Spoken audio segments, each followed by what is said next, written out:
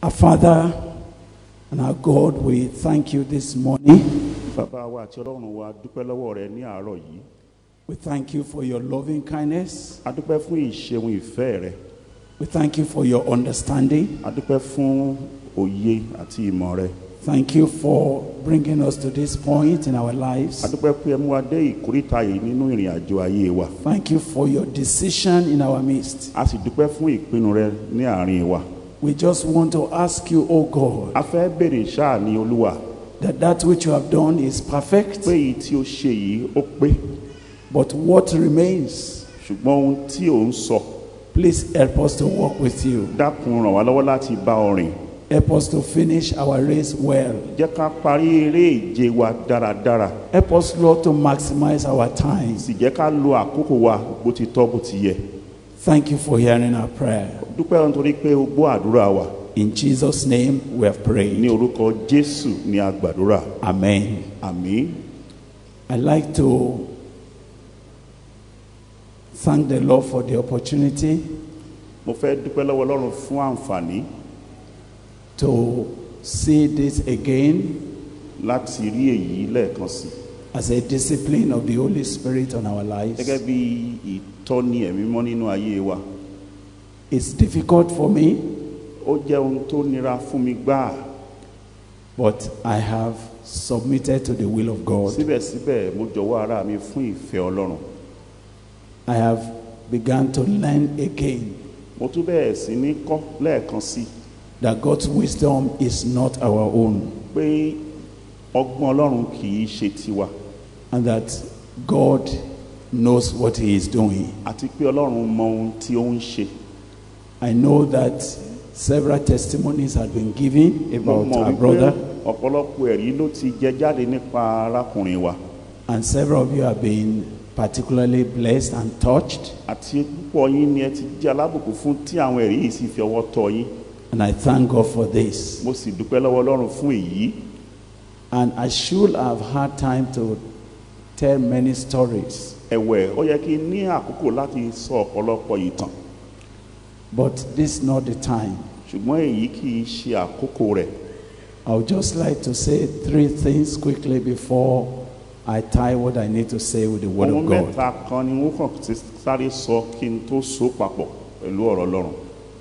I would like to quickly say that Joshua was a disciple.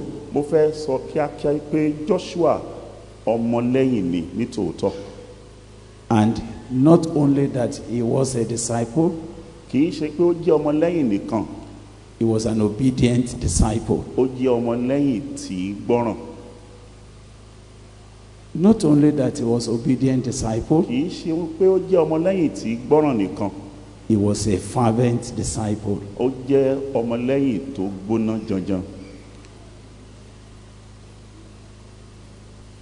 God had given me several disciples, and each of them are very unique. But Joshua, by the grace of God, stands in his own class because of his obedience. Sometimes I write to them, I say, thank you for being obedient.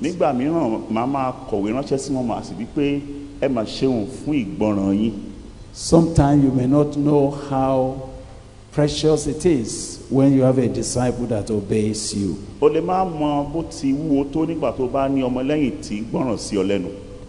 When it is to the pursuit of Christ.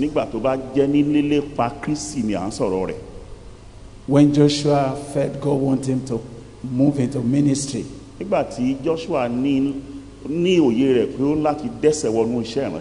after I have encountered them in the universities with some of his classmates who are here,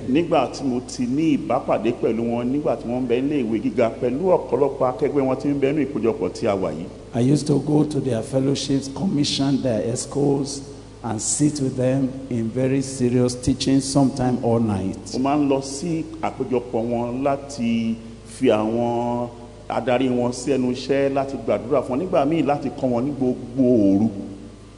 And I see the hand of God in each of their lives. mo sì rí ọwọ́ Ọlọ́run tó hàn gbangba ní ọ̀kọ̀ọ̀kan ayé wọn. Several of them went into different directions. ọ̀pọ̀lọpọ̀ wọn ni wọ́n sì kọjú sí agbọn tó yàtọ̀ sí ara wọn. But when Joshua felt God wanted him to serve God, ṣùgbọ́n nígbà tí Joshua wòye pé Olúwa ń fẹ́ kí ó sin òun, and he came and said, the Lord said, I must come and see you first. ó sì sọ fún mi pé Olúwa sọ fún òun pé kóun kọ́kọ́ wá rí mi ṣáájú. I asked him some 3 questions. mo béèrè ìbéèrè mẹ́ta ní ọwọ́ rẹ̀. I asked him, do you really want to follow Jesus? mo béèrè pé ṣé lóòótọ́ ló fẹ́ tẹ̀lé Jésù lẹ́yìn?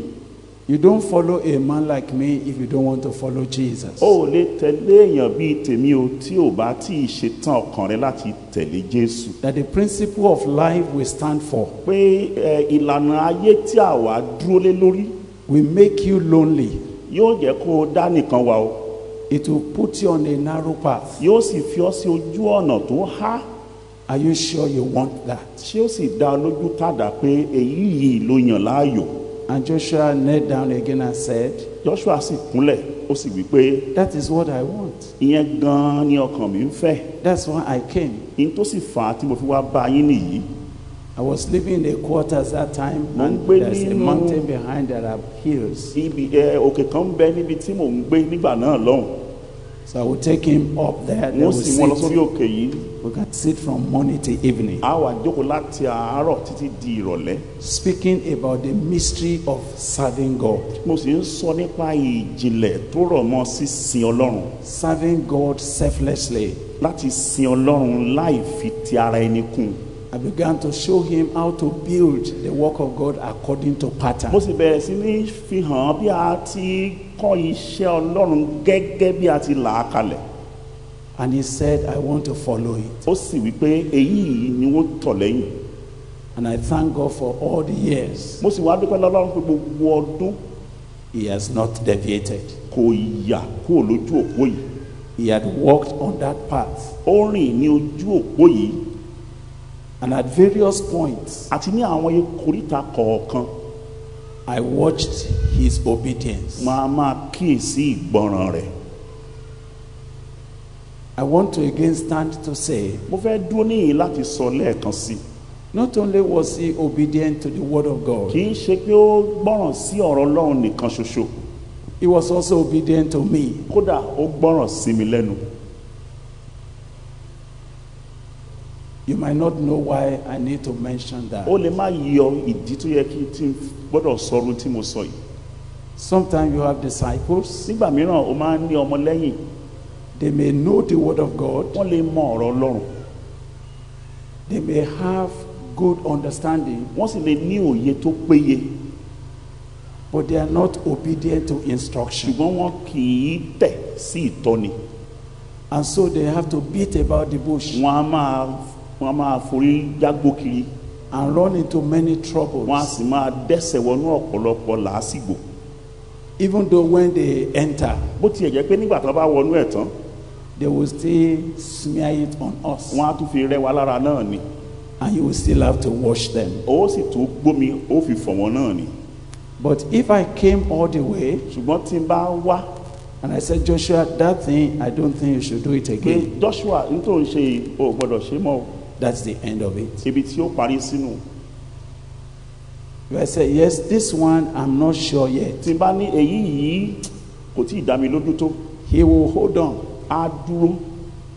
After some time, he says, sir, I'm nígbà tó still bá pẹ́ á praying. ní mo sì ń gbàdúrà. We are waiting for you. má sì dúró dèyìn láti fún wa ní ìtọ́ni tá a ṣe. It puts me under serious obligation. a máa fi mí sí ojú ọ̀gbagadì iṣẹ́ ojúṣe. Obligation to make sure that I am not only correct, but I'm saying correctly. ojúṣe tó pè pé kì í ṣe pé wọ́n ó jẹ́ bó ti yẹ kó jẹ́ gan-an ṣùgbọ́n wọ́n ó rí dájú pé bó ti yẹ kó jẹ́ gan-an ni mo ṣe. I thank God that God has led us this way. mo dúpẹ́ lọ́wọ́ Ọlọ́run pé Ọlọ́run mú wa gba ọ̀nà yìí. I thank God that Joshua lived and finished well. mo fẹ́ sọ yìí pé Joshua ó gbé ìgbé ayé rẹ̀ ó sì parí dáradára. When he was going to marry, nígbà tí yóò ṣe ìgbéyàwó he brought his wife. ó mú àfẹ́sọ́nà rẹ̀ wá. We sat again, a sì tún jókòó. and I thank God for Mo Funlayo. sì dúpẹ́ lọ́wọ́ Ọlọ́run fún Fúnmiláyọ̀. I thank God for what the Holy Spirit has done. Mo dúpẹ́ fún ohun tí ẹ̀mí mímọ́ ti ṣe. I am just overwhelmed that God is taking my son away ahead of me. Ó jẹ́ n tó kà mí láyà pé Olúwa ń mú ọmọkùnrin mi lọ ṣáájú mi. And I don't know how to handle that. Ìyẹn ò tí ì yé mi ibi tí odó tí wọ́n da irú ọ̀run lábẹ́ ẹ̀ sí. But I've been asking God for what? Why do you do that? Ṣùgbọ́n mo ti ń béè lọ́wọ́ Ọlọ́run láì dènà pẹ̀lú ṣe tó fi ṣe yìí. But all that God had been saying, Ṣùgbọ́n ohun tí mo mọ̀ pé ó ń sọ that he has done well, pé òun ti ṣe dáadáa. and that this is the time Àti pé èyí náà ni àkókò that Joshua must step up. tí Joshua gbọ́dọ̀ gòkè wá.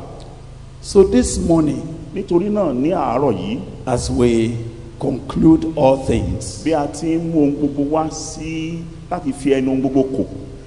there are few words I thought I would share with all of you. Àwọn gbólóhùn díẹ̀ kan ń bẹ tí mo ń ròyìn pé n ó pín pẹ̀lú gbogbo yín pátá. I am not preaching for Joshua. N ò wàásù fún Joshua. All that I need to have told Joshua, I did. Gbogbo ohun tó yẹ kí n sọ fún Joshua mo ṣe mo sọ. And what he needed to do with the word of God, he did. Ohun tó sì yẹ kó ṣe pẹ̀lú ọ̀rọ̀ Ọlọ́run tó ní ó ṣe. Last year was very, very significant for me. Àkókò pàtàkì ni ọdún tó kọjá fún mi. After I had inaugurated these meetings, Lẹ́yìn ìgbà tí mo ti fi àwọn ìpàdé wọ̀nyí lọ́lẹ̀ tán. because he will not start it unless I came. Ṣùgbọ́n torí pé kò ní bẹ̀rẹ̀ rẹ̀ tí n bá wá. After we have prayed and I felt, okay, Nígbà tá a bá ti gbàdúrà tó máa sì rò pé tó I have not been able to come for quite a while, n ò sì ráàyè wá fún ọ̀pọ̀lọpọ̀ ìgbà. but every of it I followed. Ṣùgbọ́n gbogbo ẹ̀ pátápátá ló fi ń tóbi létí tí mo sì ń tọ̀ lẹ́yìn. But by the beginning of last year, Ṣùgbọ́n 2019, ní ìbẹ̀rẹ̀ ọdún tó kọjá, he and his wife came to Boko òun àti aya rẹ̀ wọ́n wá bá mi ní Gboko. and they said, there's one request this year. We're going to celebrate the 30th of what you inaugurated with us. You must be there. Wọ́n sì wí pé ọdún yìí ni ó pé 30 ọdún tí n tí ẹ bẹ̀rẹ̀ rẹ̀ ó sì yẹ kẹ́ ẹ wà ń bẹ̀ o. I could not say no because I felt it was significant for me. N ò lè sọ pé bẹ́ẹ̀ kọ́ torí kí mo rò pé èyí lámì. It was going to be difficult. They were ready to change everything, dates, Wọ́n múra tán láti yí àkókò àti ọjọ́ padà. and they did, Wọ́n sì ṣe just so that I could be part of pé that. kí n ṣáà lè wà níbẹ̀. And I also had a very compelling call that you must be there. Èmi pàápàá ní ìmọ̀ nínú ọkàn mi tó ń tì mí lọ́gbọ̀ngbọ̀n pé ó ń láti wà ń bẹ̀. And when they sent me the theme, they said turning point. Nígbà tí wọ́n sì fi kókó àfojúsùn ránṣẹ́ sí wọn ní ìkóríta ìlọrí padà. That was a very prophetic word. Ìyẹn sì jẹ́ n tó ní ṣe pẹ̀lú ọ̀rọ̀ ìsọtẹ́lẹ̀. Turning point. I said, what does that mean? Ìkóríta ìlọrí kí là á ti pè yìí sí. So I kept praying and asking, Mo sì bẹ̀rẹ̀ sí gbàdúrà bẹ́ẹ̀ ni mò ń béèrè mò ń wádìí. what is this turning point? Kí ni ìkóríta ìlọrí yìí? So I was asking God, what is it that you are talking about? Mo ń béèrè lọ́wọ́ Ọlọ́run pé kí ló ń sọ èmi ló ń wí gan-an. But because I never could imagine that death will come, Torí pé wọn ò ní lérò mi pé ikú lè wà nínú ẹ̀ rárá tàbí ó lè súyọ. I only began to look at turning point in terms of refocusing of the work. Èmi kàn ń wo ìkóríta ìlọrí nípa títún ojú ìwòye iṣẹ́ ṣe. Bringing fresh emphasis to what should be done. Láti mú àwọn àtẹnumọ́ titun sí ohun tí ó yẹ ká ṣe. Moving to the higher things that God is talking about. Láti lọ sí àwọn nǹkan tó tún ga jù tá à ń ṣe lọ tí Olúwa ń bá ní sọ. Rearranging so as to get the best of the opportunity. Ṣíṣe àtúnṣe ká bá lè jẹ mùdùmùdù àwọn àǹfààní tó ń bẹ ní ọwọ́ wa. Now all of you are now understood that we are at a turning point. Gbogbo yín ní ìsìn ni òye wáyé pé tó adé ìkóríta ìlọrí o. You now know that there's already a turning point. Gbogbo aláwa ti mọ̀ pé ó ti ṣẹlẹ̀ bẹ́ẹ̀ ìkóríta ìlọrí ti dé. He saw it. Òun rí ṣáájú. even though he couldn't interpret it fully. bó tiẹ̀ jẹ́ pé wọn ò lè ṣètúmọ̀ rẹ̀ délẹ̀délẹ̀. When they left MLR, nígbà tí wọ́n kúrò ní ìpàdé tá a máa ṣe ní òpin ọdún ní Gboko, there was a very serious push. àwọn ìtìlọ́gbọ̀ngbọ̀n kan ó sú jáde. Go and do greater things. ẹ lọ ṣe ohun tó tóbi jù bẹ́ẹ̀ lọ. In January again, ní January ọdún yìí ẹ̀wẹ̀, there was that push, ìtì yìí tún wáyé a push for greater things. pé fún àwọn nǹkan tó tóbi jù bẹ́ẹ̀ lọ. And when I was coming here in January, nígbà tí mo sì ń bọ̀ níhìn ní oṣù kìíní ọdún yìí, Joshua kept calling over and over, Dad, are you arrived? Just, Have you got there? Can we come to Ondo to meet you? Can we? I said, well, I will tell you when I'm in town. bẹ́ẹ̀ ni Joshua ń pè mí lemọ́lẹ́kún, bá mi ṣe ti dé, mo lẹ dé òkìlẹ̀ wá báyìí, mo nígbà bá dé n ó sọ bí tí ó ti wá bá mi fún. He tried for me to speak on that Sunday of 24th or 25, something like that, but I could not. ó ṣe mí kí n lè wàásù lọ́jọ́ náà ọjọ́ kẹrìnlélógún kẹẹ̀ẹ́dọ́gbọ̀n, ṣùgbọ́n mo ò lè ṣe bẹ́ẹ̀. Not knowing that that will be the final time. láì mọ̀ pé èyí ni ó jẹ́ ìgbà ìkẹyìn. But it's okay. Thank you, Lord Jesus. ó dáa bẹ́ẹ̀, mo dúpẹ́ Jésù Olúwa. So permit me to read 3 verses. dákun gbà mí láàyè láti ka ẹsẹ̀ mẹ́ta nínú ọ̀rọ̀ Ọlọ́run. And these 3 verses, I will only be speaking to you. láti inú ẹsẹ̀ mẹ́ta yìí wọ́n máa bá ìwọ bí ọlọ́dọni sọ̀rọ̀. And I'm praying that God will set you on your own course. mo sì ń gbàdúrà pé Ọlọ́run yóò fi ẹsẹ̀ tiẹ̀ ní ojú òpó eré sísá rẹ̀. And that you will finish well. àti pé ìwọ náà yóò parí ìrìn àjò rẹ̀ dáradára. It was Balaam, Bálámù, when he was prophesying, nígbà tí ó ń sọ àsọtẹ́lẹ̀, because Balak wanted him to curse the children of Israel. nítorí pé Bálákì ń fẹ́ kó fi àwọn ọmọ Ísírẹ́lì ré. In Numbers chapter 23, he nínú said, ìwé Númérì orí ìkẹtàlélógún ó wí pé, in verse 10, he said, ní ẹsẹ̀ ìkẹwàá rẹ̀ ó kà, who can count the dust of Jacob and the number of the fourth part of Israel? Chapter 23 and verse 10. orí ìkẹrìnléníogún ẹsẹ̀ ìkẹwàá rẹ̀. Numbers 23 verse 10. Númérì orí ìkẹtàlélógún Who ẹsẹ̀ can ìkẹwàá. count the dust of Jacob and the number of the fourth part of Israel? Let me die the death of the righteous, and let my end be like his. ta ni ó lè ka erùpẹ̀ Jákọ́bù àti iye ìdámẹ́rin Ísírẹ́lì? jẹ́ kí èmi ó kú ikú olódodo, kí ìgbẹ̀yìn mi kí ó sì dàbí tirẹ̀. Let me die the death of the righteous, jẹ́ kí èmi kí ó kú ikú olódodo, and let my end, my last end, be like kí his. ìgbẹ̀yìn mi kí ó sì dàbí tirẹ̀. That was the cry that Balaam made. èyí jẹ́ igbe tí Bálámù ké. Unfortunately, Balaam did not die the death of the righteous. ó wá ṣe ni láàánú pé Bálámù ò kú ikú olódodo. What was the reason? kí a ló àfà? Only the righteous in life can die the death of the righteous. ẹni tó bá jẹ́ olódodo nínú ìgbé ayé rẹ̀ nígbà tó ń bẹ láàyè náà ni ó kú ikú olódodo. Dying the death of the righteous can never be an accident. kíkú ikú olódodo kì í ṣe tí máa kàn déédéé ṣẹlẹ̀. Dying the death of the righteous does not come by chance. kíkú ikú olódodo kì í wá nípa èyí jẹ èyí ò jẹ. Having your last end to be like that of the righteous can never be a gambling. pé èèyàn kú ikú olódodo ó sì fi ikú jọ olódodo kò lè jẹ nípa títa tẹ́tẹ́. Only the righteous can die the death of the righteous. olódodo náà ni ó kú ikú olódodo.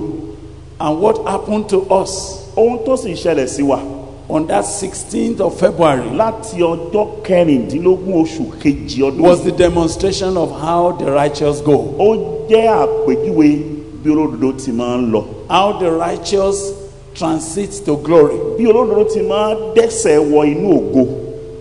And when Fumi told me what happened, nígbà tí Fúnmi sì sọ ohun tó ṣẹlẹ̀ fún mi, because I was coming on my way, torí pé èmi kàn ń bá ọ̀nà tèmi bọ̀ ni, and she said, ó sì wí pé your son has gone to glory. ọmọ rẹ ó ti lọ sí ògo.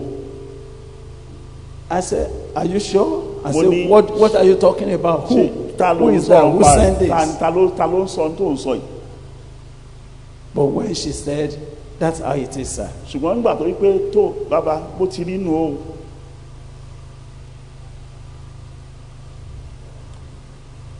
So how will you die the death of the righteous? That's Báwo the ló first ṣe thing. wá kú ikú olódodo tí ìbéèrè tó jẹ jáde nìyẹn? There's only one way. Ọ̀nà kan ló sì wà.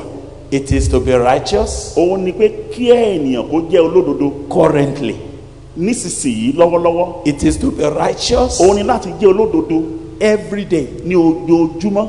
It is to be Òun ni righteous láti jẹ́ olódodo every moment. ní gbogbo ìgbà. There is no other way Kò sí ọ̀nà míì to die the death of the láti righteous kú ikú olódodo except if you walk in righteousness àfi tó o bá rìn ní ipa òdodo step by step, ìgbésẹ̀ sí ìgbésẹ̀ day by day, lọ́jọọjọ́ moment after moment. ní ìkóríta sí ìkóríta. You know why I'm saying Ìjọ that? ọmọ yìí tí mo fi ń sọ yìí tí mò ń wí. It's because of another passage Ìdí ni pé àfọkànmọ̀ tó wà that the Lord has spoken about. èyí tí Olúwa ti sọ nípa rẹ̀. Maybe Ibì kan wà. Mr. Balaam did not know Bóyá that ọ̀gbẹ́ni Bálámù ò tiẹ̀ rí yìí sí. there is no accumulated righteousness. Kò sí àkójọpọ̀ ìyẹ kéèyàn dájọ́ òdodo.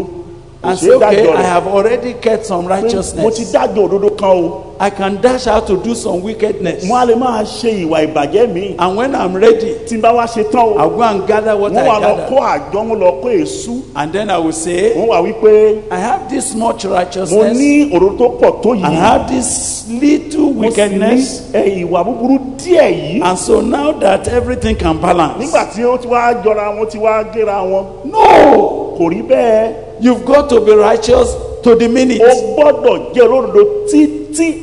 Ezekiel said, if a man had been righteous all his life, Ezekiel rí bí ẹnìkan bá tiẹ̀ wá jẹ́ olódodo ní gbogbo ọjọ́ and ayé he rẹ̀. went back to sin, Tó wá padà sínú ẹ̀ṣẹ̀. all his righteousness Gbogbo òdodo rẹ̀ pátá. will be forgotten, A ní rántí rẹ̀ mọ́. will be cancelled, A ó wọ́gi lé e. as if he had never been Bíi righteous. pé kò tiẹ̀ jẹ́ olódodo nígbà kọ̀ọ̀kan rí. The only reason why we're rejoicing Ìdí tí a fi ń yọ̀ is because òun Joshua ni pé Joshua walked in righteousness, ó rìn nínú òdodo. keep walking in Ó righteousness, tẹ̀síwájú láti máa rìn nínú òdodo. moving in Ó ń righteousness, tẹ̀síwájú nínú òdodo. praying in Ó ń righteousness, gbàdúrà nínú òdodo. ministering in Ó ń ṣiṣẹ́ righteousness, ìránṣẹ́ nínú òdodo. kneeling down to pray Ó ń kúnlẹ̀ láti gbàdúrà in nínú righteousness, òdodo. not knowing Láì mọ̀ pé that that's the final point. pé ibi tí ó parí sínú. So my first matter, N tó kọ́kọ́ kàn mí gbọ̀ngbọ̀n. will you die the death of the righteous? Ìwọ ó ha kú ikú òdo bí. Will you want to end like the righteous? Ó ha parí bí olódodo. Will you want to finish well like the righteous? Ó ha fẹ́ parí dáradára bí olódodo bí. It cannot be a wish. Kò lè jẹ́ ìtẹ̀yàn ń wù It tó ń cannot be wuni. just a desire. Kò kàn lè jẹ́ ń tó ń wuni lọ́kàn. It has to be an action. Ó gbọ́dọ̀ jẹ́ ń tá a fi sí ṣe ni. And for all of you here this Gbogbo morning, yín pátá tẹ̀ ń bẹ ní ìlàárọ̀ yìí. a parable has been said before us now. Kódà òwe kan la máa ń pa fún wa yìí o. Brother Joshua had made a parable for us. Arákùnrin Joshua máa ń pòwe fún wa. How will you end? Báwo ló ṣe parí tiẹ̀? What will you end doing? Kí ló fi parí iṣẹ́? What will you end doing? Nígbà tó o bá parí kí ló ní ó kà mọ́ ọ lọ́wọ́? A man had been doing well for many years. Ọkùnrin kan ń ṣe dáadáa fún ọ̀pọ̀lọpọ̀ ọdún. Then suddenly, Lójijì, he went back ó padà sẹ́yìn. and death met him there. Ikú sì bá a níbẹ̀. Nobody talk about all the good thing he Kò did. sẹ́ni tí ó sọ nípa gbogbo rere tó ṣe. They only remember that he ended poorly. Mo mọ̀ rántí pé ó parí síbi tí ò dáa. There are great preachers Àwọn oníwàásù tó that were really lórin preaching in tí wọ́n those sì ń days. gbàdúrà tó ń wàásù láwọn Their ọjọ́ wọn ni. ministry was strong. Iṣẹ́ ìránṣẹ́ wọn sì lóòrìn. But towards the end of their Ṣùgbọ́n lives, nígbà tí ó kù fẹ́ẹ́ they fẹ́ kó went parí, into false doctrine. wọ́n lọ sínú ẹ̀kọ́ òdì. Every time you mention their Ní name gbogbo ìgbà now, tó bá ti dárúkọ wọn ní ìsìn. nobody remembers all the good messages A they kì í preach. rántí àwọn ìwàásù dáadáa tí They wọ́n only wà. remember the wrong doctrine they Àwọn ended with. ìwàásù òdì tí wọ́n wà ńlá If you rántí. will end like the Bó righteous, bá parí bí olódodo sẹ́. you must continuously be Ó righteous. gbọ́dọ̀ tẹ̀síwájú nínú òdodo ni. You must grow in Ó righteousness. láti dàgbà nínú òdodo. You must progress in Ó láti righteousness. tẹ̀síwájú nínú òdodo. You must walk in Ó láti righteousness. rìn nínú òdodo. every day ní ojoojọ́ in righteousness. nínú òdodo, In the morning, láàárọ̀, in the evening, ní ọ̀sán, in the ìrọ̀lẹ́, night, ní alẹ́, in righteousness. nínú òdodo ni. That's how it should Bó be. ti gbọ́dọ̀ rí nù. Because Nítorí pé the hour, wákàtí no one knows. kò sẹ́ni tó mọ̀. That's the first thing I want you to bear in mind. Èyí ni àkọ́kọ́ tí mo fẹ́ kó o kọ sí ọkàn àyà rẹ̀. Brother Joshua has gone. Arákùnrin Joshua mọ̀ ti lọ. We will only see him in glory A rí nínú ògo. if you continue in righteousness. Ìyẹn tí wọn náà bá tẹ̀síwájú nínú òdodo. Did you hear what I'm saying? Ṣé o gbọ́ ohun tí mò ń wí? If you continue in Tó o righteousness, bá tẹ̀síwájú nínú òdodo ni. if you did not stop, Tó o bá dásẹ̀ dúró. if you did not turn back, Tó o bá pẹ̀yìn dà. if you did not divert, Tó o bá yàbàrá. then you can end like him. Nígbà náà o lè parí bíi tiẹ̀. And because the way he left, Torí pé ní bó ṣe kú ò, it woke me up again. ó tún sọ mí jí lẹ́ẹ̀kan sí. I say, oh Mo God, ní Olúwa.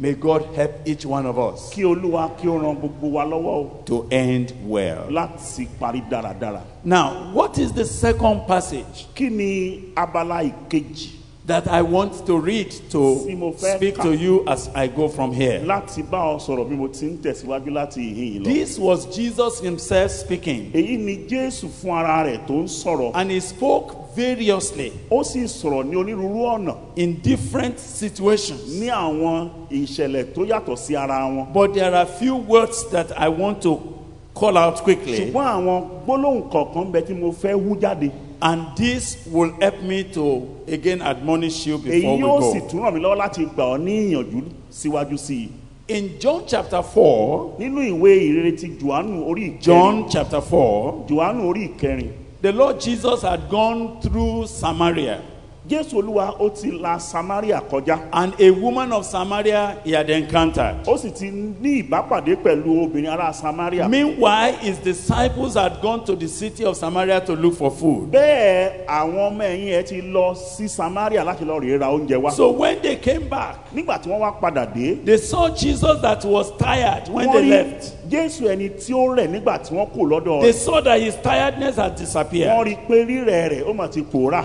They saw that he was speaking to this Wọ́n rí woman. pé ó ń bá obìnrin yìí sọ̀rọ̀. And when Jesus finished, Nígbà tí Jésù sì parí ọ̀rọ̀ yìí bá a and sọ. the woman's life was affected, Nígbà tí ó sì ní ipa nínú she ayé obìnrin ran yìí. back to the city. Ó sáré padà lọ sí ìlú. Then the disciples came to Àwọn ọmọ Jesus. ẹ̀yìn wá bá Jésù.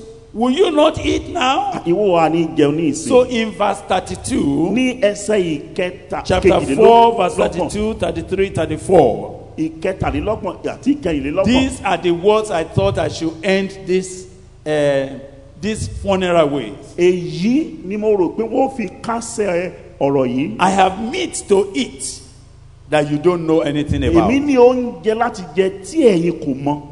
Therefore the disciples said one to another, has any man brought him aught to eat? Nítorí náà ni àwọn ọmọ ẹ̀yìn ń bára wọn bí ara wọn léèrè wípé ẹnìkan á mú oúnjẹ wá fún un láti And jẹ bí. Jesus said to them, my meat is to do the will of him that sent me and to finish his work. Jésù sì wí fún wọn pé oúnjẹ mi ni láti ṣe ìfẹ́ ẹni tí ó rán mi àti láti parí iṣẹ́ rẹ̀. Say not you, there are yet 4 months, and then cometh harvest?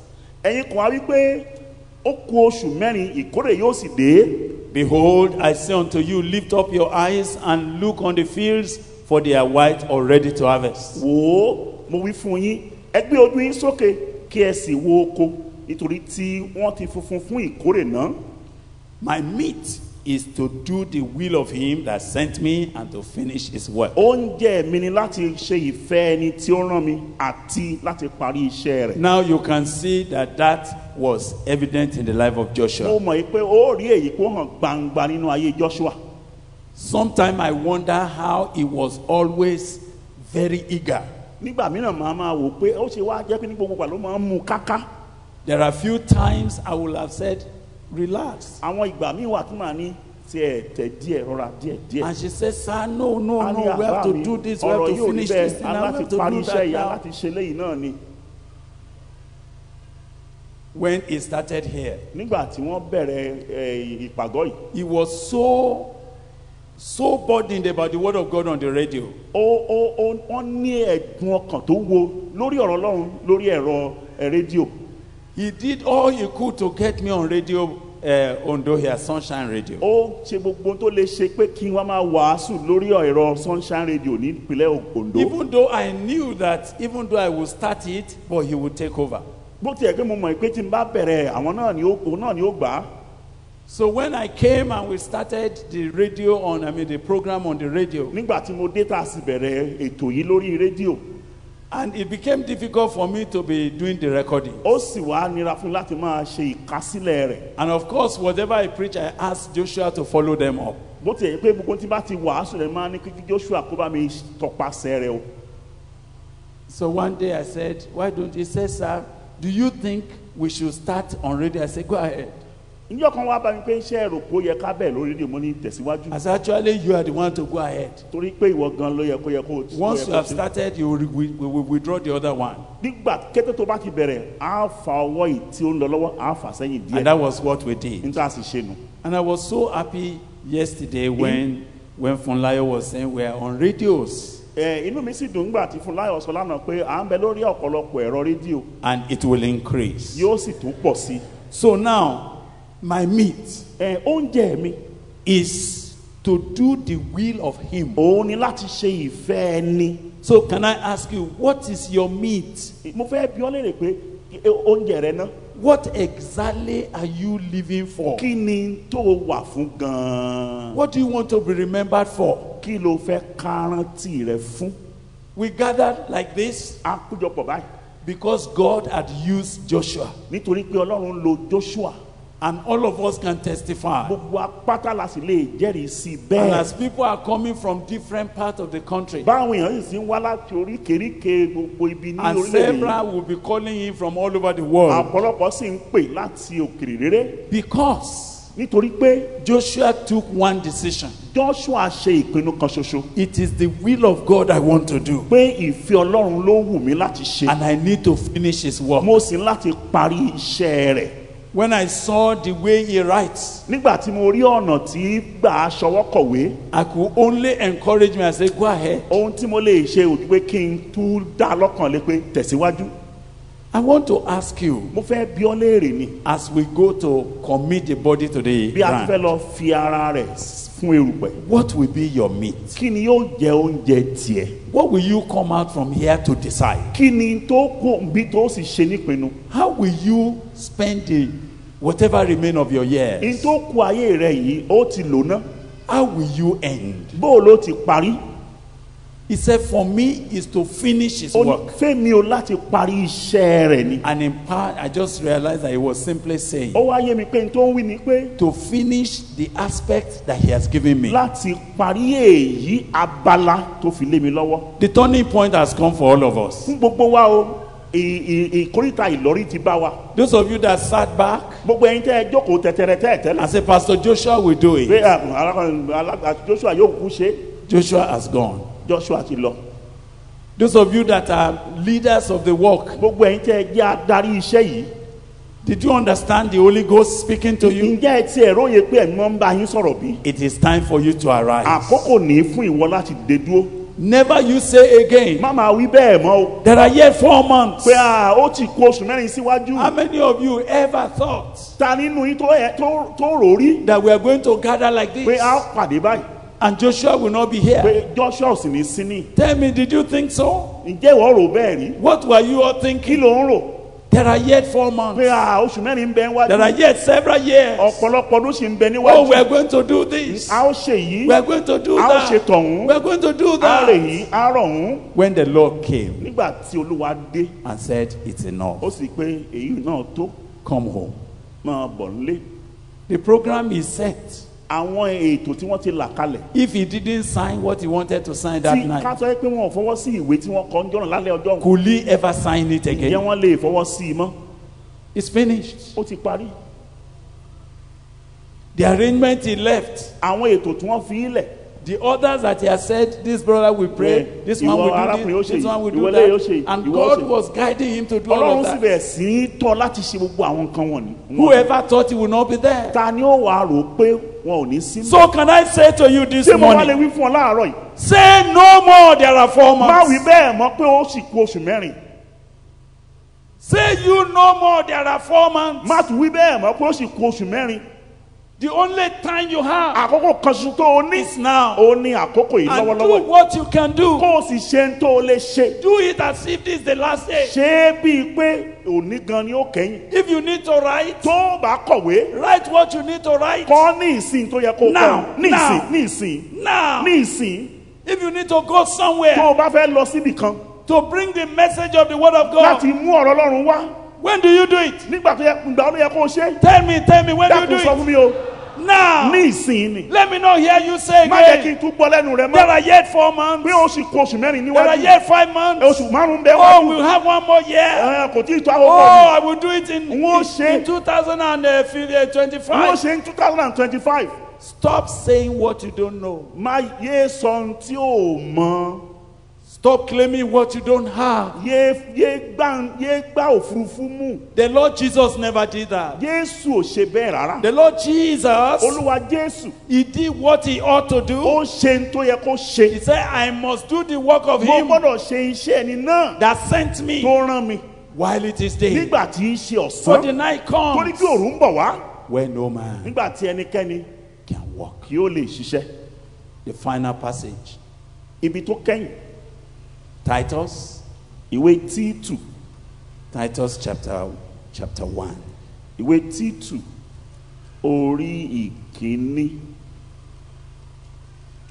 This was my question. Because I don't understand. Several days before that 16th, I didn't know why God was talking to me. I have been studying Ecclesiastes, and from chapter 7, 8, 9, he's been talking to me about death.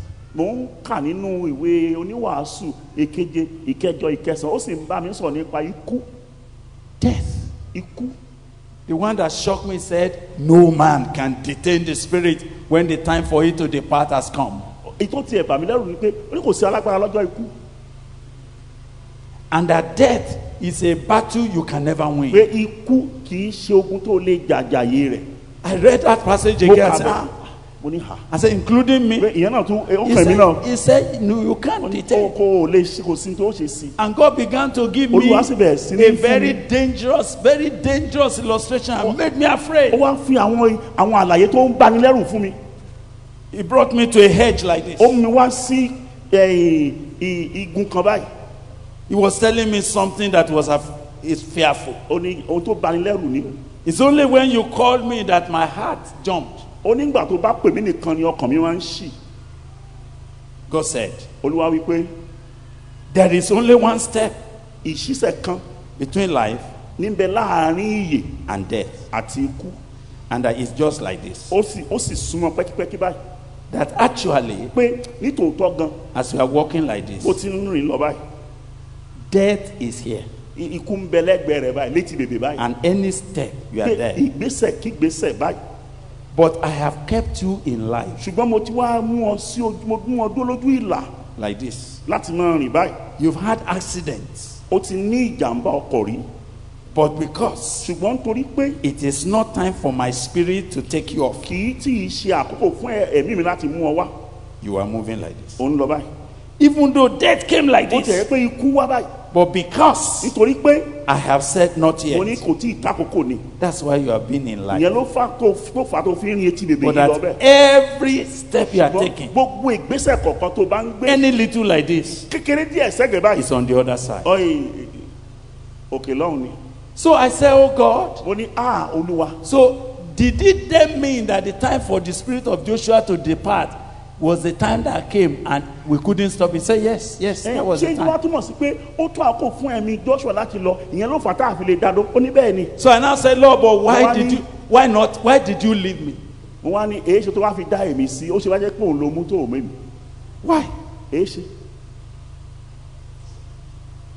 Why? èé ṣe. I have been working for many years. Èmi ti ń rìn ní ọ̀pọ̀lọpọ̀ ọdún. They are the ones that will have gathered to bury me. Àwọn tó yẹ kó sinmi nì. Why did you leave me? Ó ṣe wá fèmí lẹ̀. And that's what I want to talk to you. Ó ní mo wá fẹ́ bá ọ sọ ń pa rẹ̀ báyìí. If you don't understand it, don't worry. Bí ò bá yí ọ, má jà ń pátá. But I pray you will understand. Ṣùgbọ́n àdúrà mi ni pé kó lè yí ọ. Verse 5. Ẹsẹ̀ ìkarùn. For this cause, let I you in Crete. Nítorí ìdí èyí ni mo ṣe fi ọ sílẹ̀ ní Krétè. That thou shouldest set in order the things that are wanting. Kí ìwọ kí ó lè ṣe ètò ohun tí ó kù. And ordain elders in every city. Kí ó sì yan àwọn alàgbà ní olúkúlùkù ìlú. As I had appointed you. Bí mo ti pàṣẹ fún ọ. You see, I didn't see that Crete as a geographic Crete. Mi ò rí Krétè yìí bí agbègbè kan. Suddenly the word Crete jumped at me and said, this Crete. Lójijì ni ọ̀rọ̀ Krétè yìí tó fò tó wá bá mi pé. It's not somewhere in Asia or in Gboko. Kì í ṣe ibìkan ní ìlú Asia tàbí ní Gboko. I left you in life. Mo fi ọ sílẹ̀ láàyè àti láyé. Only for a purpose. Fún ìdí kan. You could have gone. Ìwọ náà ìbá ti lọ. Brother, you could have gone. Arákùnrin, ìwọ náà ìbá ti lọ. It's just one step to go. Ìṣísẹ̀ kan ni fún ọ láti lọ. It's just a second, you are gone. Ìṣísẹ̀ kan ni fún ọ láti dásẹ̀ sọ́hùn. Why was I left behind? Èé a ti ṣe tí a fi mí sílẹ̀. Why am I here? Èé a ti ṣe tí mo fi wà níhìn. And as I saw that Joshua is gone, Bí mo ti rí i pé Joshua mà ti lọ. I said, so Lord, why am I? Olúwa, èmi lèmi ń ṣe ní. What am I doing here? Èmi lèmi ń ṣe ní. He said, because Ó ní nítorí pé you need to set certain things in order. òun láti fi àwọn ohun kan tó kù sí ètò ni. There are things that are lacking in the body of Àwọn Christ. kan bẹ tó sì kù nínú ara Kristi. There are careless things that men are doing in our time. Àwọn àfara kan bẹ táwọn ìwà aláfara kan bẹ táwọn èèyàn ń hù. There are empty, useless ways in which people are doing God's work. Àwọn ọ̀nà òfìfo, ọ̀nà tí ò tọ́ tí àwọn ènìyàn ń gbà ṣe iṣẹ́ Ọlọ́run. And we've got to set things in A order. sì gbọ́dọ̀ fi sí ètò. As I stop, Bí mo ti ń dánu ró, why did God leave you here? èé a ti ṣe tí Olúwa fi dá ìwọ sí. Maybe you will need to pray that prayer. Bóyá ó fẹ́ láti gbàdúrà náà. Why did you leave me here? Èé ṣe tó fi mí sílẹ̀ níyì. Why not I? Kí ló dé tí ò jẹ́ mi? Why not I? Èé ṣe tí ò fi jẹ́ mi? And if it had been you, Tó bá lọ jẹ́wọ́ ní ńkọ́, what shall we say? kí la wá wí nípa tiẹ̀? If it had been you, Tó bá jẹ́wọ́ ló ṣẹlẹ̀ sí, what shall we be talking about? kí la máa wí? If it had been you, Tó bá lọ jẹ́wọ́ ni, what will be the story? kí ni tí ó jẹ́ ìtàn tá a pa? As you pray with me now, Bí o ti gbàdúrà pẹ̀lú mi, I perceive mò ń wòye rẹ̀. God preserved you for now Ọlọ́run dá ọ sí lọ́ọ́lọ́ọ́ yìí because there is an assignment. pé torí pé iṣẹ́ kan, ojúṣe kan ń bẹ fún ọ. And you must not say, I have 4 Ó sì months. gbọ́dọ̀ sọ pé mo sì lóṣù mẹ́rin síwájú o, It is so that you can finish that pé assignment. kó o lè parí iṣẹ́ náà ni. Those of you that are working with Joshua, Gbogbo ẹ̀yin tí ẹ̀ ń bá Joshua ṣiṣẹ́ papọ̀, will you wake up? ẹ wà ní jí lójú oorun yín. That's why you have been left behind. Ìyẹn ló fà á o tá a fi ṣẹ́ yín kù sẹ́yìn. Those things that Joshua kept talking about. Àwọn nǹkan wọn ní tí Joshua ṣe Oh, àtẹnumọ́ we rẹ̀. shall do this, we A shall ó do ṣe yìí, that. a ó ṣe tọ̀hún. Oh, we are going to do A ó sì this. ṣe eléyìí Oh, náà we are going to go A ó there. tún lọ ibí yìí. There was no death in his eyes. Kò sí ikú lójú rẹ̀ rárá. There was vision in his Ohun eyes. tá a rí ni ìran tó mọ́ gaara. There was a great future in his eyes. Ìran tó tóbi ní bẹ lójú rẹ̀. Not knowing Láì mọ̀ that he who owns time pé and ẹni tó life ní said, àkókò àti ayé it's okay, ó pé ó ti tó bẹ́ẹ̀, it's all right, ó tó, ó dáa, so that others can go on. pé kí àwọn tó kù ó lè tẹ̀síwájú. As I ask you to rise in prayer, Bí mo ti ń béèrè pé kó o dé dúró láti gbàdúrà, 3 issues I have raised to you. àwọn nǹkan mẹ́ta ni mo máa tàkòtò rẹ̀ sí ọ. Those 3 issues I want you to pray about. Àwọn kókó mẹ́ta yìí náà ni mo sì fẹ́ kó o gbà ládùúrà. I want to die the death of the Mo righteous. fẹ́ kú ikú olódodo.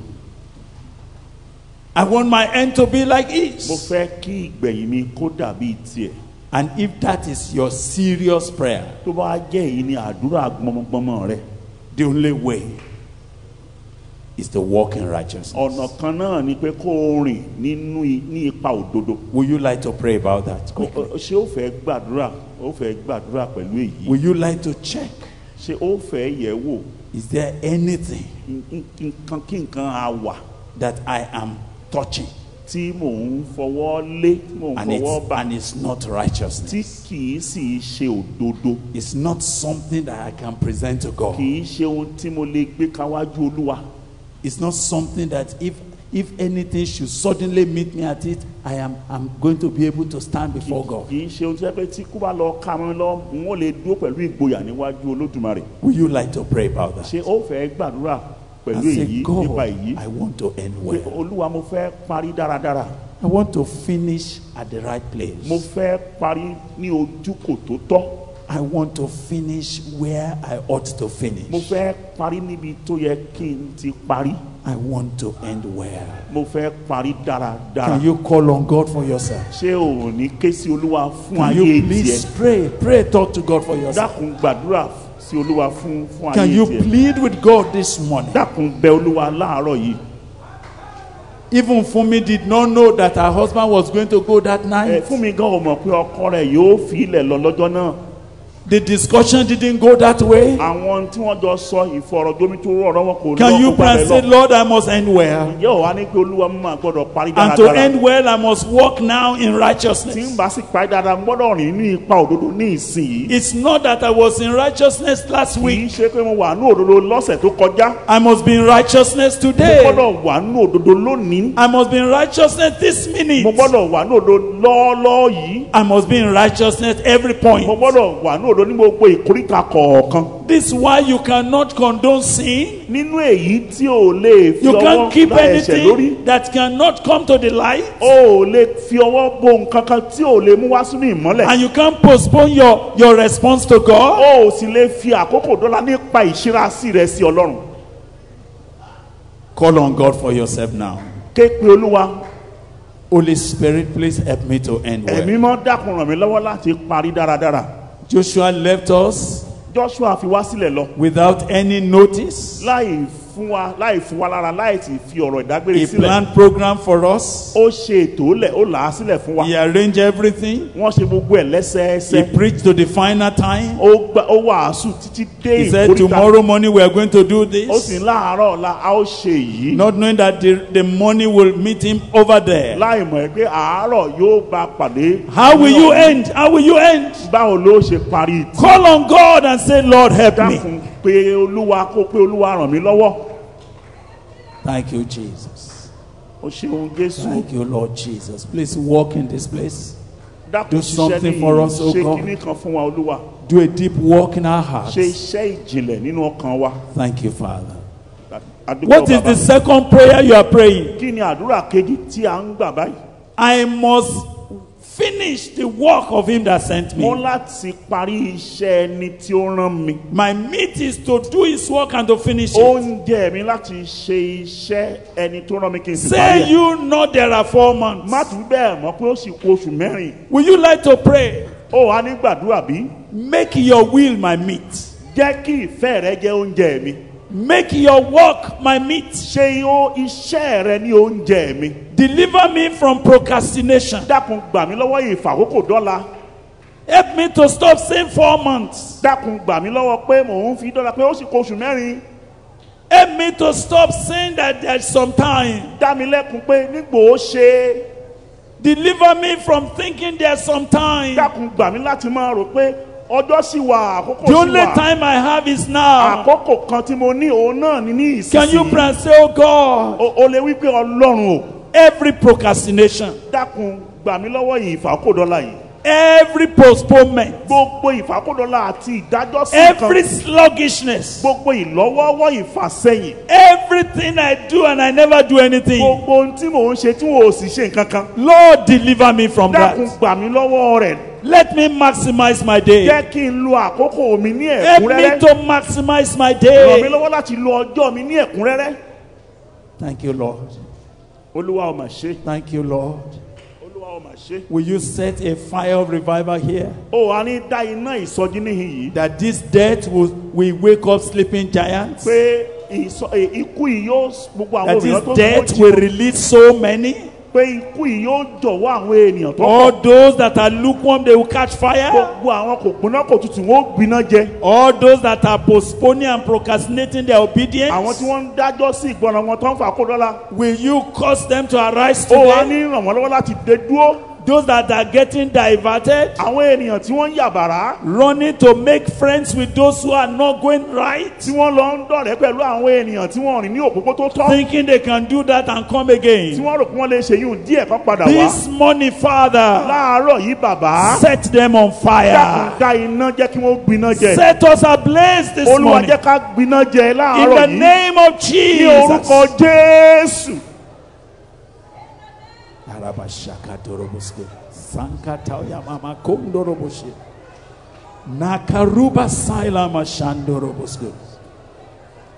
Thank you. What is the third prayer you are praying? Kí ni àdúrà kẹta tó fẹ́ gbà báyìí? Oh Lord, Olúwa o, why did you leave me? èé a ṣe tó fi mí sílẹ̀ tó ṣẹ́ mi kù? Why did you leave me Èé here? ṣe tó dá mi sí síhìn yìí? Why are you leaving me in this my crate? Èé ṣe tó fi mí sílẹ̀ sí kírètè yìí? What am I left here to accomplish? Kí ló mo fẹ́ gbé ṣe? Kí ni mo fẹ́ What am I ṣe? left here to carry Kí ló out? fi mí sílẹ̀ síhìn sí láti ṣe? Why couldn't I step to Kí eternity? ló ní tèmi náà ò ti dá ẹsẹ̀ wọ ayérayé? Will you like to pray about that? Ṣé o fẹ́ gbàdúrà nípa èyí? Lord, Olúwa, you left me. o fi mí sílẹ̀. You left me O here. fi mí sílẹ̀ níhìn yìí. You didn't take me over. O fi mí sílẹ̀, o ṣẹ́ mi kù. Because there's something I must do. Nítorí pé kinní kan ń bẹ tí mo gbọ́dọ̀ ṣe. May I not waste your resources in my Dákun má mà life. jẹ́ kí n fi Holy Spirit, please do your work now. Ẹ̀yin mọ̀ ṣe iṣẹ́ rẹ ní ìsinsìnyí. Set us on fire now. Dákun dá iná sí ọkàn wa. Thank you, Father. O ṣeun bàbá o. In Jesus' name, we are Ní praying. orúkọ Jésù ni a gbàdúrà. Now, I don't know what you like to do, Mi ò mọ ohun tí ó wù ọ́ láti ṣe. but me, I feel Ṣùgbọ́n ní ìsìn ẹ̀rù bà èmi o. like telling you Ó ṣe mí pé kí n wí fún ọ. the only time you have Àkókò kan ṣoṣo tó o ní, is now. o ní nísinsìnyí. When that Saturday came, Nígbà tí ọjọ́ Sátidé ní dé, Joshua was doing everything. Joshua ń ṣe ohun gbogbo akitiyan ló ń ṣe. He was saying, let me just sign that thing now. Ní jẹ́ kí n fi ọwọ́ sí àwọn ìwé He was wọ̀nyí. saying, you can do it in the morning. Bí a ṣe bẹ́ẹ̀ lè ṣe láàárọ̀ ọ̀la. When the service starts and they're singing, you can be signing Ní it. àdé tẹ bá tábà parí Say, let me just sign that thing now. Let me just sign it. Ẹ jẹ́ kí n fọwọ́ sí ní ìsìn. As if he saw, Bí ẹni pé ó rí i. what is it that you need to do now? Kí wàá ló yẹ kó o ṣe nísinsìnyí? The first thing I suggest, Ohun àkọ́kọ́ tí mo fẹ́ gbà ọ́ níyànjú rẹ̀. check where you are standing. Dákun yẹ ibi tó dúró sí ni wo. Are you in right standing with God? Ó wà ní ìdúró tó ṣe déédéé pẹ̀lú Ọlọ́run bí. Is your heart right with God? Ọkàn rẹ̀ á ṣe déédéé pẹ̀lú Ọlọ́run. Is your heart in tune with the Lord? Ọkàn rẹ̀ á ń bẹ ní ojúkò pẹ̀lú Ọlọ́run. There are some secret things that is hindering you. Àwọn ohun kankan á ń bẹ tí ń dí ọ lọ́wọ́. Our brother led us to pray yesterday, Arákùnrin wa mú wa gbàdúrà kan lánàá. but I feel you should pray Ṣùgbọ́n your mo own tún rò prayer pé now. ó yẹ kí wọn náà gba tiẹ̀ báyìí. If this night, this morning, you are saying, Pé Lord, láàárọ̀ ètò ẹ̀kọ́ ń sọ yìí pé reset my life. dákun tún ayé mi tò. reset my focus. dákun tún ojú ìwòye mi ṣe. There are no more 4 months. Kò máa sí oṣù mẹ́rin níwájú mọ́. No more 4 months to repent. Kò sí oṣù mẹ́rin láti No more ronúpìwàdà. 4 months to change. Kò sí oṣù mẹ́rin síwájú láti yí padà. No more 4 months to do something. Kò sí oṣù mẹ́rin láti ṣe nǹkan kan. Time to do it is now. Àkókò láti ṣe ó ní ìsinsìnyí. While we are praying, and I want to conclude prayer. Nígbà tí à ń gbàdúrà tí mo sì fẹ́ mú un wá sí ìdánuró. And you are standing there, you say, Mo sì Lord, dúró mi tó dúró sí pé Olúwa on this occasion, ní I agbọn yìí. want to renew my heart to you. Mo fẹ́ tún ayé mo fẹ́ sọ ọkàn mi dọ̀tun I fún want to ọ. rededicate my heart. Mo fẹ́ fi ayé mi jì fún ọ lọ́tun. I want to reset my priority. Mo fẹ́ tún ayé mi tò létò. I want to take a new turn. Mo fẹ́ yí padà. Our brother Lord, spoke about turning point. It has Arákùnrin wa sọ come. nípa It has come. ìkórìtà ìlọ́rí ó mọ̀ dé. You can't do otherwise. O ò lè ṣe ní tó yàtọ̀ sí èyí. So if you are here Tó bá wà níhìn and yìí the Spirit of God is urging tí you ẹ̀mí Ọlọ́run sì ń tẹ̀ ẹ́ mọ́ létí that gbọmọgbọmọ this pé day, lónìí òní yìí let's settle the matter. jẹ́ ká yanjú ọ̀rọ̀ yìí. Let's reset your Jẹ́ focus. ká tún ojú ìwòye rẹ ṣe. Where are you? Níbo ló wà? Can you lift up your right hand and Ṣé say, God, ìwọ wà ní wọ́n bá jẹ́ èèyàn bẹ́ẹ̀ ni ọ wà ní gbọ́wọ́ ọ̀tún rẹ sókè bí? here am I. Pé Olúwa èmi mọ̀ rèé o. Touch me. Dákun fọwọ́ kàn mí o. Change my story. Dákun yí ìtàn mi padà. Thank you. O ṣeun. Thank you. Please raise it above your head. Dákun nawọ́ wọn sókè dáadáa. Above your head, because I'm going to pray. Torí kí mo fẹ́ gbàdúrà ní o. I'm going to set God to set you on Mo fire. fẹ́ bẹ Ọlọ́run pé kó dáná sí ọ That lára. God must renew something in you. Ó sì kó tún kankan ṣe nínú ayé rẹ. Raise it above your head. Nawọ́ rẹ kó kọjá orí rẹ sókè. Did you hear God saying, Ǹjẹ́ o á gbọ́ tí Olúwa ń wí pé I left you mo fi you ọ́ sílẹ̀ mo dá ọ sí for a purpose. fún ìdí kan ni. And until you fulfill that purpose, Àfìgbà tó o bá mú ìdí ìṣe you will be my debtor. ó jẹ́ ajigbèsè mi. Raise it up very well. Dákun nà án sókè dáadáa. God bless you. Ṣé Olúwa yóò bùkún fún ọ. I'd like to pray now. Mo fẹ́ gbàdúrà ní ìsìn.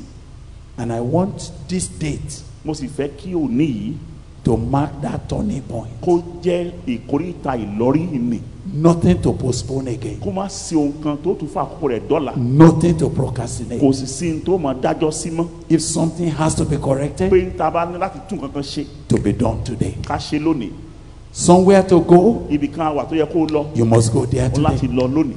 A work to do, Iṣẹ́ kan láti ṣe. you are ready to go O for ṣetán it. láti ṣe kíákíá. A decision to make, Ìpinnu kan láti ṣe. you are saying, yes, O Lord. ṣe bẹ́ẹ̀ ni Olúwa. Your hands up Ọwọ́ rẹ lókè. as I pray right Bí mo ti now. ń gbàdúrà nísinsìnyí. Father, Bàbá set this man on fire. dákun dá iná sínú ọkàn àwọn ènìyàn wọ̀nyí. Father, Bàbá Father, any entanglement on their part, cut gbogbo it. tí jàǹkárì wọ ayé wọn dákun bá mi já dànù. Break it in the name of Jesus. Já tútú lórúkọ Jésù. Father, Bàbá the way you have moved in our midst, ọ̀nà tó ń gbà rìn láàrin wa yìí. and Joshua left us like Tí this. Joshua sì fi wá sílẹ̀ báyìí. A parable has been left for Ó us mà ti pòwe fún wa o. that anybody can go Pé anytime. ẹnikẹ́ni ló lè lọ nígbàkúùgbà. Useful men have gone. Àwọn ènìyàn tó wúlò wọ́n máa ń lọ. Precious men have gone. Àwọn ènìyàn iyebíye wọ́n máa ń lọ. People that we thought should stay longer, they Àwọn have ènìyàn gone. tá a rò pé ó máa yẹ kí wọ́n pẹ́ wọ́n máa ń lọ. Father, Bàbá set us on dákun fire. dá iná sínú ayé wa.